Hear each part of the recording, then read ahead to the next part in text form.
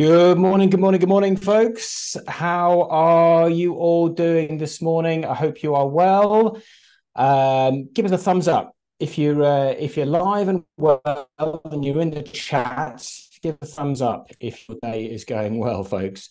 Welcome to another Shopper Intelligence live session. I think I just saw a hands up. That's terrific as well. If you've got a hands up, that's also good. Welcome, folks. My name is David. Some of you may know me already. And plenty of you will know my co-host today, Andrew Arnold. Good morning, Double A. How are you doing? Good morning, David, or afternoon from where I am, actually. Indeed, indeed. Good afternoon. We have a lot of Kiwis on the line. Maybe give us a thumbs up. Hello, Rowan. Hello, Ronell. Give us a thumbs up if you're in New Zealand this afternoon as well. Right, so let's get into it. What are we here to discuss today? This session is all about elevating your performance, raising the bar, kicking some goals. That's what this is all about. So if you are operating in the grocery, in the liquor, in the pharmacy world, and you want some ideas, you want some guidance, maybe a guiding hand to help you get to that next place, wherever that is, then you are in the right place today. Whether you are currently a subscriber to Shopper Intelligence or not is irrelevant today. Whether you work for a supplier or a retailer, doesn't matter. There is good value on offer here today for you. Hello, Kieran. Good to see you. Simon's there. Terrific. Well done, Simon. Thank you very much. Chat is working well. What does matter, though, what's really, really important to hold with you for the next 40 minutes or so is two things. Firstly, a level of curiosity. You've joined this session already, so you must be reasonably curious at least to understand what we're going to talk about. So hold on to that curiosity, hold on to that growth mindset, and have an openness to doing things better. That's crucial. I'm sure you have that right now. And number two, come with a belief that in order to do things better, excuse me, you need to collaborate effectively with your trading partners. So growth mindset, collaboration mindset, and why don't we get the ball rolling? Let's see if we can get some more people involved. In the chat, tell me what's the one thing that you enjoy most about your job. Okay, we're going to explore a couple of the challenges in this live webcast today, a couple of the things that you might face in your job, which maybe aren't always as enjoyable. So let's start with a positive. Pop it in the chat, short and sweet. What is the one thing that is most enjoyable about your job? Sherry, straight off the mark, launching MPD. Alison, wonderful, discovering insights. Yes, we love that as well. Fabulous. And with that, I'll take the opportunity to introduce ourselves and very briefly a little bit more detail. So I know Andrew has a list as long as your arm of things that he loves about his job, and I'm going to put that question to him as I say again, good morning, Andrew. How are you doing? Good afternoon, David. And good afternoon. It is lovely to be here with everybody this afternoon or this morning if you're over in Australia. What do I love about my job? I've got to say the biggest thing I love about what I do here at Shopper Intelligence is just the fact that no one day is the same from one day to the next, because we have such a wide range of suppliers and retailers that we work with. There's so many categories that we do work on. There's so many business issues and the likes of that we help out with. It's just really refreshing that one day you can be working on something completely different to what you're working on 24 hours ago.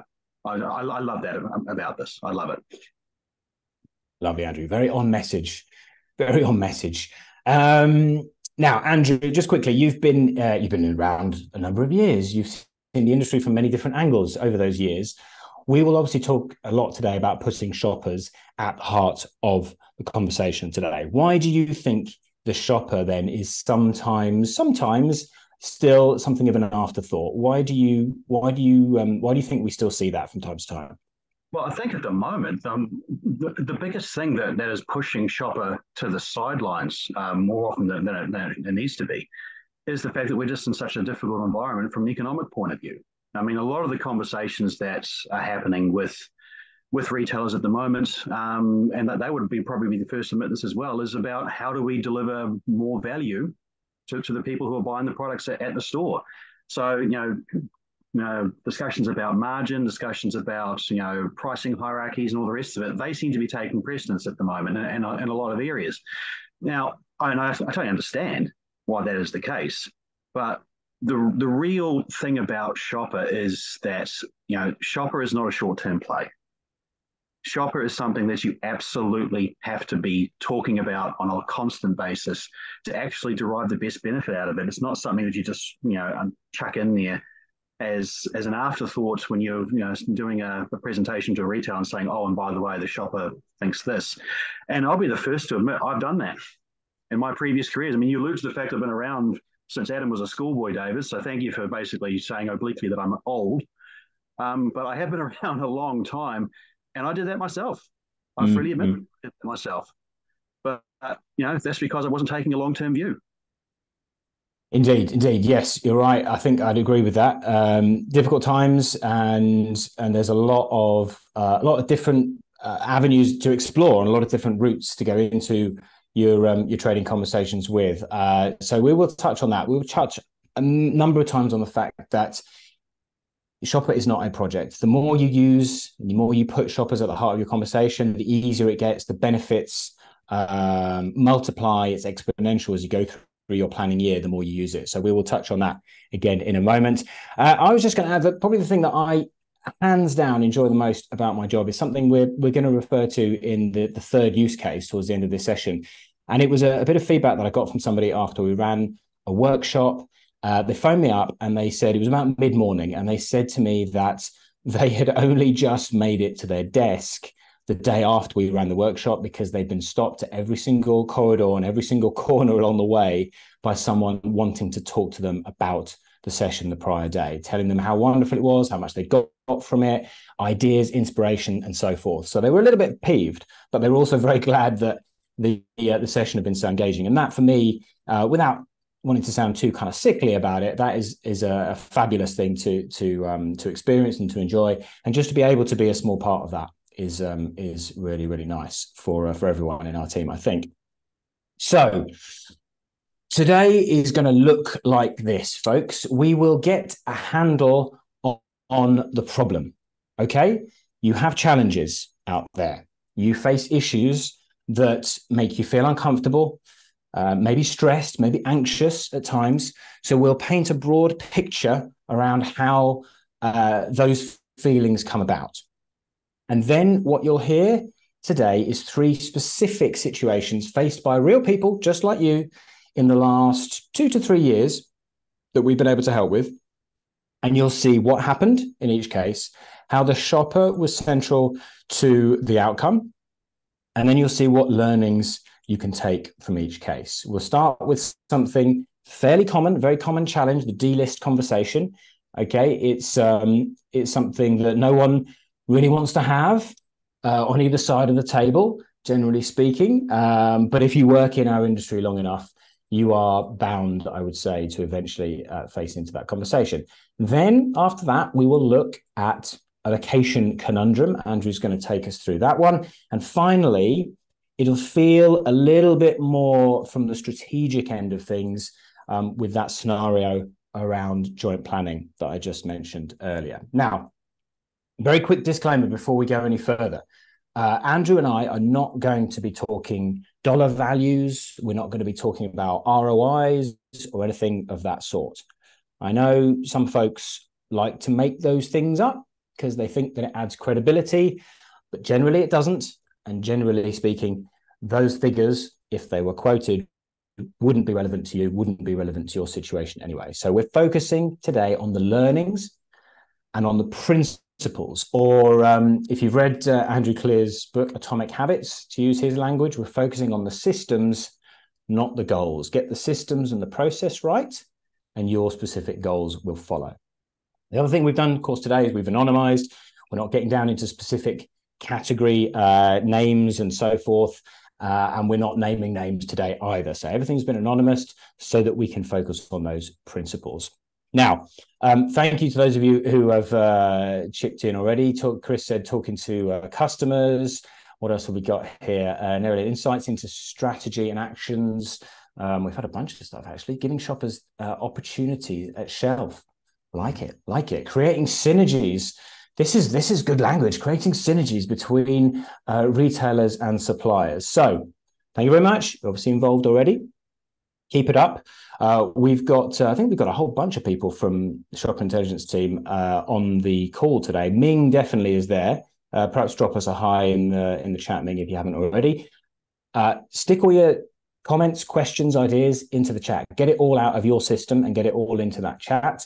Ming will be there to answer little bits and pieces as we go along. And hopefully, if we have time towards the end, we will dig into a couple of those interesting questions as we go. And as is always the case, I had a couple of questions already. The recording will indeed be available within about 24 hours or so.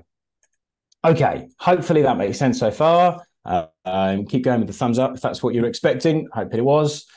Then we will crack on. So we need some sort of, we don't need a problem, but we need to articulate a problem. What is it that stresses people like you and me out there? Well, generally speaking, in one way, shape, or form, your goal is to get your plans and get your ideas adopted, right? Whether you're a retailer or supplier, internal, external audience, doesn't really matter. You want to influence an outcome. And to do that, you have to sell something to someone at some point, an idea, a proposal, a strategy. And here's where the stress has traditionally come about, especially if you're an account lead or a marketeer or an insights expert or even a head of category. So this level 1, level 2 thinking, sophisticated selling, parallel thinking, essentially they're all about you. They're about your brand, they're about your targets, your goals. And then you apply some level or some degree of category thinking at some stage, but it's really there to appease. It's not really there to add value. And as a result, it feels like you are selling in rather than getting buy-in from your trading partner, from your retailer. And that's the stressful part, because it feels like you're selling. It feels uncomfortable perhaps, and you feel like you could be doing a better job. So at level 3 there, over on the right-hand side, that's when you bake in the category thinking from the start, and you begin to see this buy-in from your trading partners, from your retailers. And the centerpiece of that plan is shopper behavior, shoppers' needs, shoppers' expectations. Okay, that's what gets you the tick. That's how we start to talk in these terms of elevating performance, reaching goals, not by obsessing over that goal and that brand, but actually by putting the shopper at the heart of your conversation. So level 3 is a goal. It's not a guarantee. Okay, there's no guarantees in life, or very few anyway, that if you get there, all the doors will open, all the doors will be unlocked. But it certainly is a worthy aspiration, and very few people are operating there all of the time. So a quick poll. I just want to gauge the mood out there right now. Where do you believe your business spends the majority of its time today? Level 1, sophisticated selling. Level 2, parallel thinking. Or level 3, joined up planning. I'm going to let that run for a few moments whilst we move things forward into our first use case, our first scenario. So remember, this is about elevating performance. We're talking systems, we're talking processes, and we're trying to derive the key learnings that you can take from these situations. Everything we talk about today then is aimed and targeted at that level 3 space. Getting buy-in, even when you might be starting from a place of disagreement with your trading partners. So we're going to start with that common scenario. Common situation, often perhaps viewed as quite a tactical conversation. It's the D list. The word no account manager wants to hear. You don't want to get that call on a Friday afternoon, but it happens. And you might use words like fighting for space or defending our position, which really belies the sentiment and the emotions beneath this. It's a combat, it's adversarial. And in many cases, there will be an awful lot at stake. So it might very well look like going into battle. And this is where a client of ours about 3 years ago now, a liquor client, liquor supplier, came to us somewhat disheartened, perhaps a little bit despondent, And this was because the D list of a major line was being tabled by one of their key retail customers. Potentially very, very, very damaging news for this business. And the broad argument went that the brand in question had two similar SKUs, a litre product and a 700ml version, and removing the smaller one, 700ml, wouldn't impact the category all that much, because the argument went that the two products were largely substitutable, interchangeable with one another. Okay, literally millions, if not tens of millions of dollars at stake. So there was an approach that we took, and there's an approach that you can consider in situations like this. The key to addressing this situation, or indeed any similar situation, is to address the underlying assumptions being made. In this case, there were three core assumptions that were being made by the retailer around usage, around occasions, around spend. And when we explored what shoppers in the banner were really saying, that was when we were able to table three alternatives, three truths, in fact, as they were. And for each, there were evidently, there was a proof point or multiple proof points to support that alternative perspective. Now, obviously, this is a distillation of a much, much bigger piece of work, but just to walk you through it, the assumption was that there was a very similar shopper buying both formats and using that product for very similar occasions. The reality was quite the opposite. Two very different shopper profiles and two very different usages. And the proof of that came in the data, which was that product X over-indexed in the younger demographics, 18 to 34s. Product Y actually over-indexed in over 55s. And it was a younger audience, younger shopper that was using product X much more for celebration, for party occasions, whereas product Y and the older shopper were stocking up with the other product. So that mentality, that rationale ran through the whole course of this playback and this discussion. Now, ultimately, to tell you where this went, the approach really helped to get a more constructive conversation going. It took away some of that defensive nature of the discussion in the first place. The product is still there today. It's very much still alive and well. And more than that, this supplier has started to build a platform as a collaborative partner, because in part of the approach that it took here. Its openness, its determination, its willingness to step into that joint planning phase and to consider this from a category perspective. Now, takeouts wise, a lot of takeouts here, but I tried to distill these down into three very simple things. The first, of course, is to be led by the shopper, not by the brand. Okay, that was very evident, hopefully, in the slide I just showed you. But throughout this process, this is how it was positioned. This is how the brand wanted to go into the discussion, and they wanted to talk about why this was going to be damaging for the shopper. Of course, we were able to demonstrate that as well, and we shopped for some good data to support that. Speaking of data, though, the second key takeout here is that this was not about spreadsheets. This fundamentally wasn't really about numbers, 32% of this, 64% of that. What this was about building a compelling story. Okay, taking the retailer on a journey. Obviously, the data supported it, and you could see some of those highlights within what I showed you just now. But this wasn't really about values. It wasn't dollar values. It wasn't cases. It wasn't any of that sort of stuff. It was actually about leading with the shopper and telling a compelling story about the way that this retailer's shoppers actually behaved in the category. And the third thing really then just flowed out of that. We talked, and the supplier was able to talk category outcomes.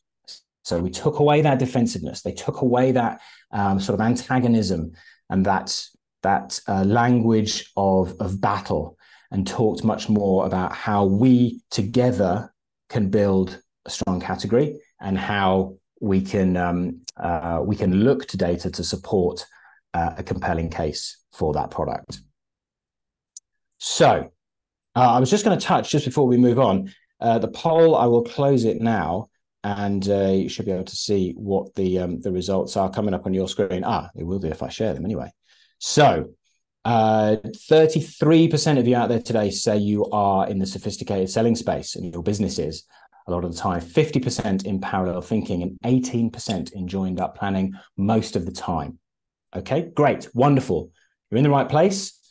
Shared one opportunity, one way to deal with a tricky situation, and to try and approach it from more of that joined up planning perspective rather than the old-fashioned sophisticated selling. So wherever you are, it's not a bad thing. Wherever you are is the right place for you today, and you have the opportunity to move forward and spend just 1%, 2%, 3% more of your time in the next phase along. It's going to have massive benefit for you and for your performance and elevating where you're trying to get to.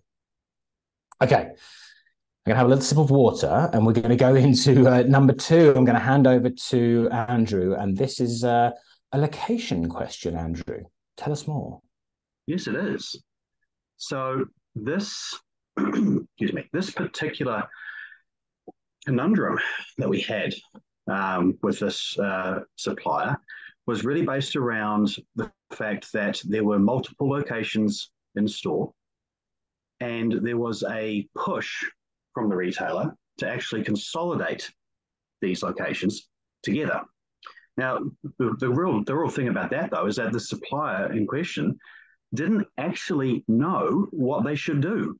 Should they actually push back against this, or should they actually try to influence the end result if it was actually going to end up being just the one central location? Now, that they were worried, let's be pretty frank about this, they were worried about what would happen to them if they were not able to influence the process at all. There were some genuine concerns there.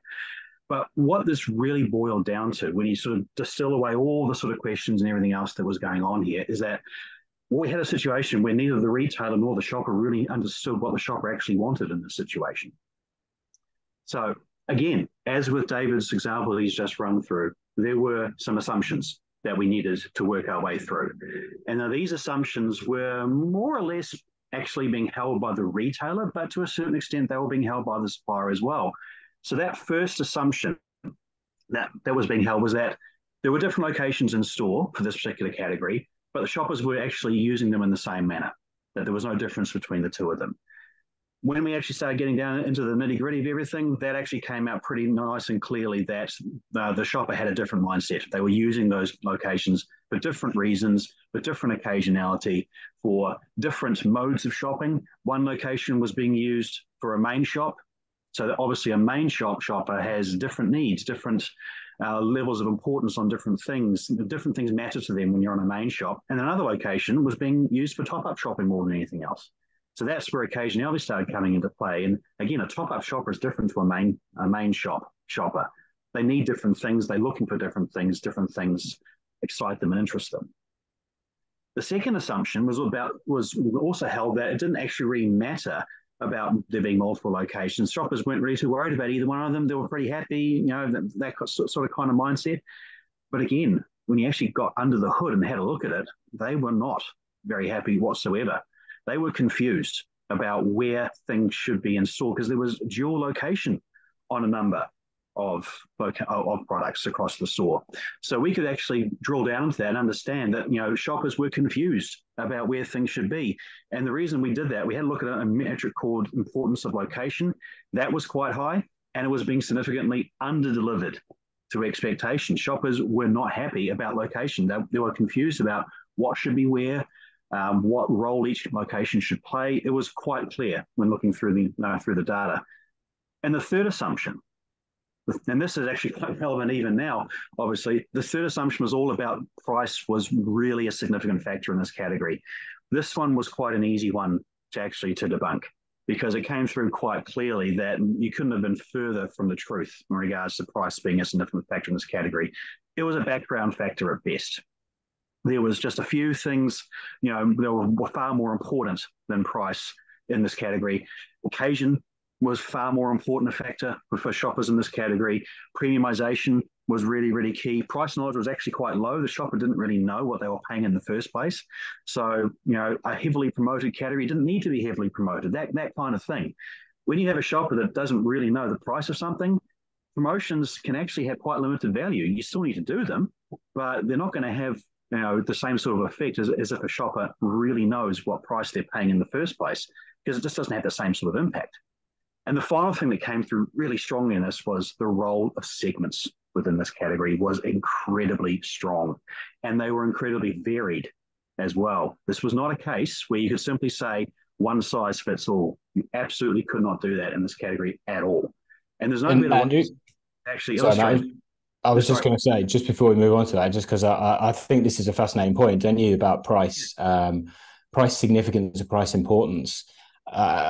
Something I'm hearing and seeing a lot, particularly in liquor at the moment, is should we say a determination to position price as the most important factor, bar none, across all shoppers and all categories, and actually that's not necessarily taking into account sort of genuine market realities, as your example demonstrates here. Price importance is high, but it's on a sliding scale from category 1 to category 150. And there are so many other factors that can play a significant role. Yeah, and that's what we saw in this category too. It's not enough to simply know that a shopper thinks price is important. If you're not actually comparing that with something, with all the other categories, you don't know how important that level of price importance is relative to other categories. It could well be that it really matters. It could well be that actually, no, you just have to tick the box and move on to other things that shoppers actually have put way more stock in. And that plays in this category for sure. And the segmentation piece, I think, really sort of demonstrated here that you could not apply a cookie cutter approach to this particular category. So this actually became very important in the end because the decision was made to actually centralize into one location. But what this particular chart showed is that one segment was completely different to another, was completely different to a third, was completely different to a fourth. If you had simply applied the actual shopper dynamics from just what the category itself was, you would have missed a trick because segment A, as you can see there, is completely different to segment B, is completely different to segment C, is completely different to segment D, and so on and so on. This category required to have a significant level of shopper-led layout methodology applied to it when this decision was made to centralize into one place. Mm-hmm. So what actually really happened in this scenario? Well, the big thing was, like I said, it actually came to the point that one location was actually used. But the point is that the client was able to influence how that one location actually ended up looking like. So the first big takeout really from this process was that you need to understand that different locations will serve different masters. I mean, and that applies if you have a permanent location and temporary locations. It applies if you have more than one permanent location within the store.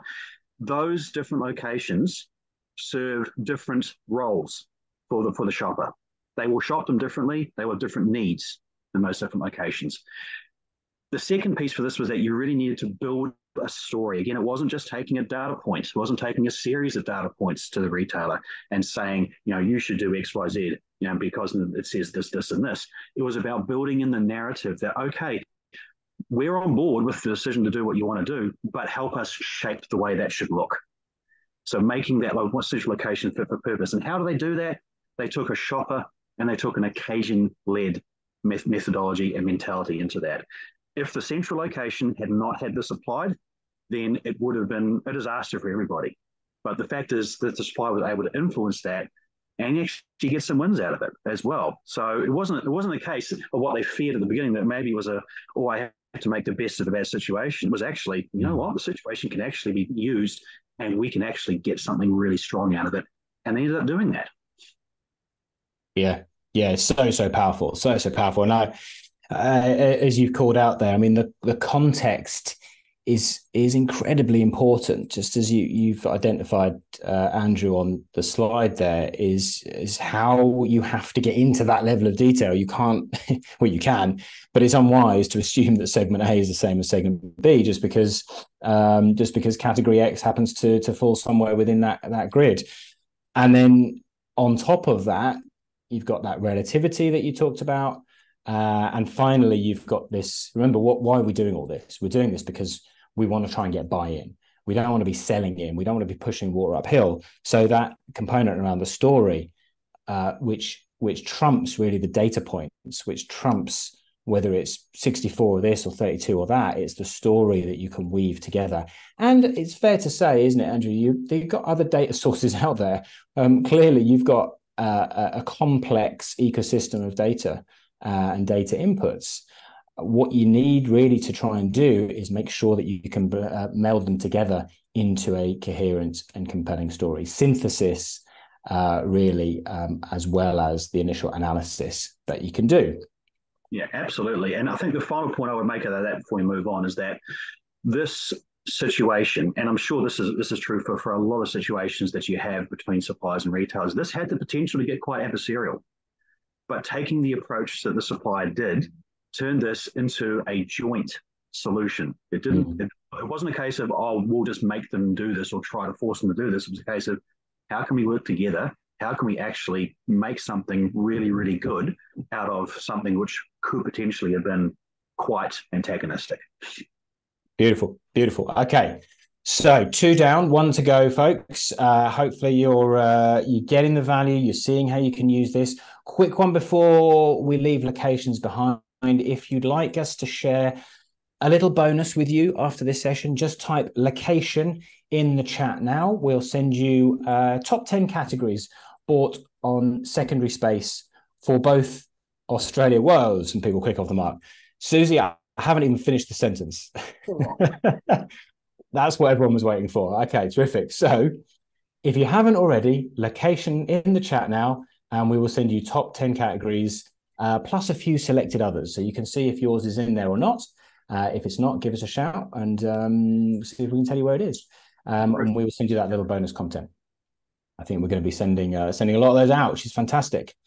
Now, 2 quite different use cases so far, possibly more at that kind of tactical end of the spectrum. So we're going to finish things off with a more strategic deployment, but still a real example. So this is from about 18 months ago. And this time we're looking at joint business planning. Okay, the JBP, the JCP, a critical time for your business and for anyone that's involved. And as you will well know, if you've been through it, can generate an awful lot of stress, can make you feel quite anxious because there is, again, a huge amount riding on it. And often there is this fear that if it goes wrong, if it goes badly, that heads are going to roll. Heads could be on the chopping block. Whether or not that is the case, that's how it feels a lot of the time. And that is, and that's what makes it real. That's why you need a solution, a process to get through that. Now, our protagonists in this case weren't necessarily as concerned as that, but they were definitely, I would say, anxious to get a good result. So they hadn't been in this position before. They hadn't had this level of planning opportunity with this retailer. I don't think ever, but it's certainly been many, many years, if it had been at all. So they desperately, desperately wanted to make a good impression, and they wanted to show what their team could do. So the other important thing to underscore there is that their team had plenty of brand plans and ideas. Okay, there was no shortage of ideas and proposals and innovations that they wanted to put on the table. But the point was, they were super motivated not to get stuck in the old sophisticated selling mindset, the old trap of, look at all this great stuff we've got. All you need is our brands. We're going to win the category single-handedly for you. They wanted to front up differently. And so the solution here revolved around 3 important levers: understanding, collaboration, and action planning. So we used a workshop model that we've replicated many, many times. It's usually about a half day, and it's designed really to get everyone in the room to leave with a common understanding, first of all, of their key category drivers. So we look at things like category DNA, we look at things like shopper satisfaction levels, we look at key path to purchase triggers. there is deliberately relatively little tell from the front of the room. This is an important part of the collaboration aspect. We don't want to be sitting there telling anybody what to think for the whole day. What we want is for much more group discussion so that people can share their ideas and their thinking. That's what you want to be able to do. If you're spending 3 hours with a key customer, you want to have that conversation time.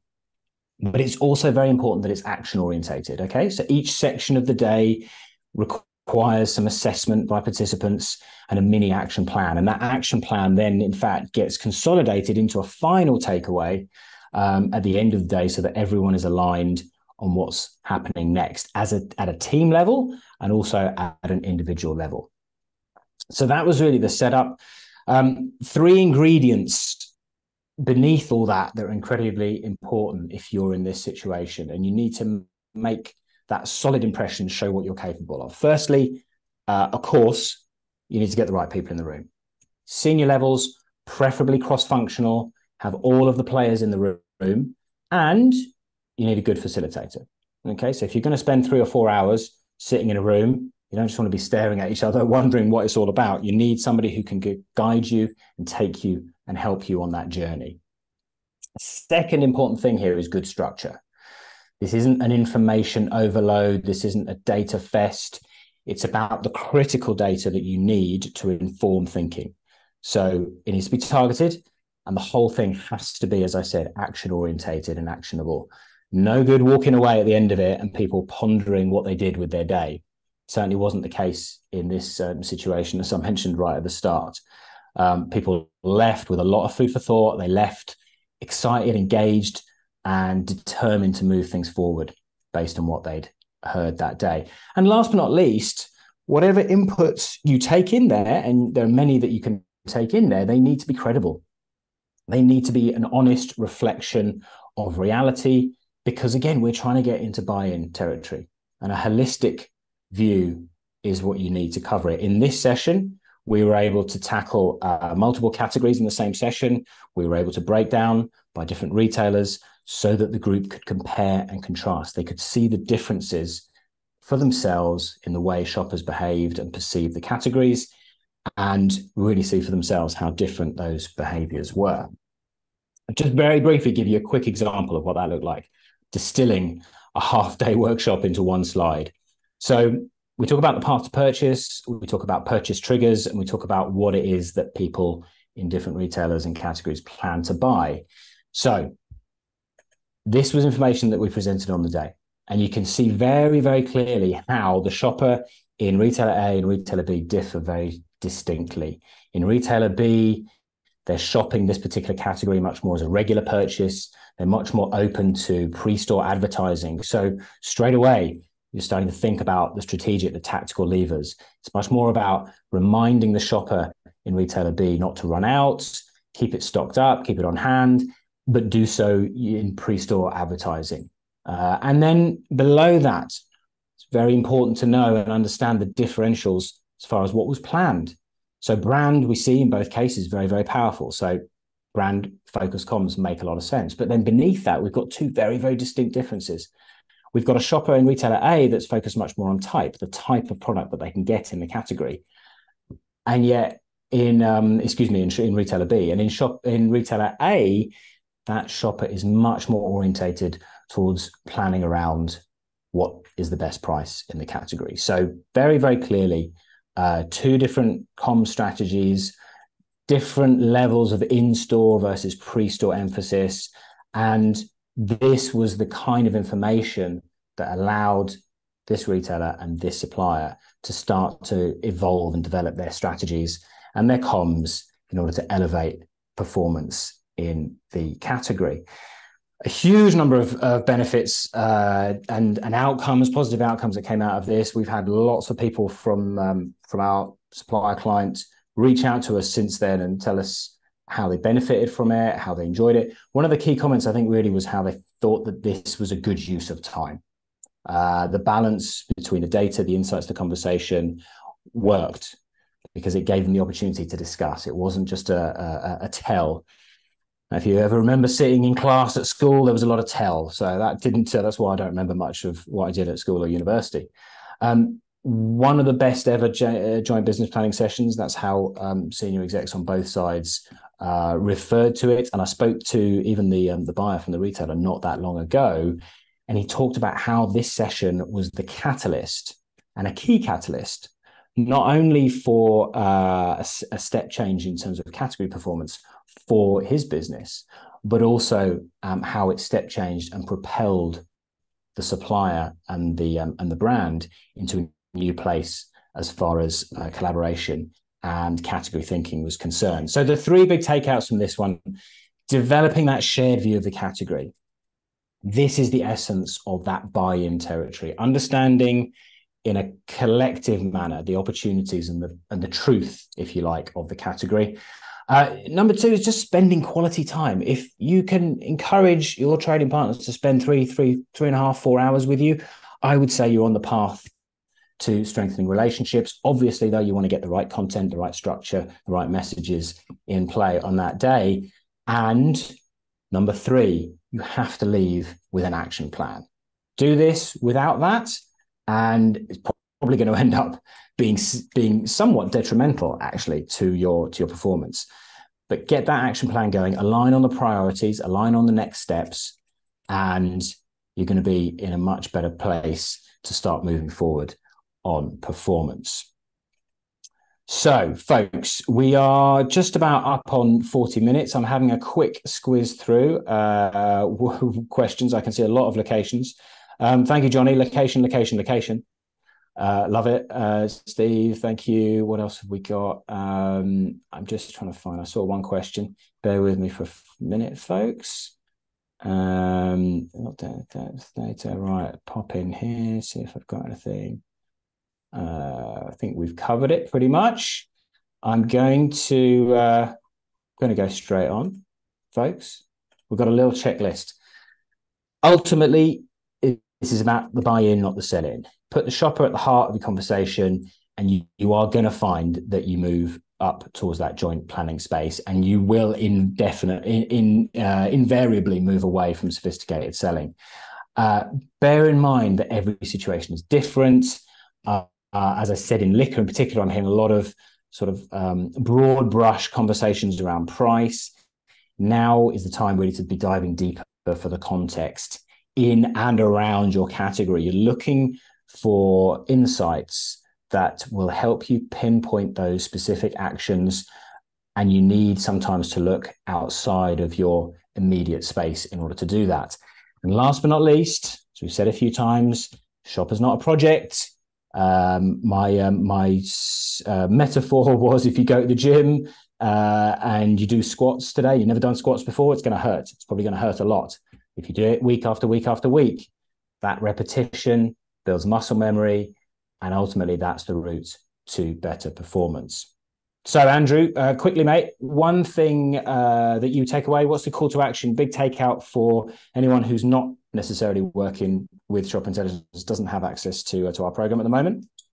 Well, certainly for the people that we're not currently working with, I mean, basically just put a yes in the comments if you want to talk to us about, what's going on in your businesses at the moment, what's happening in your categories, what's happening with your retailers, and we can reach out to you. We can help you. We can give you some guidance on what you want to do.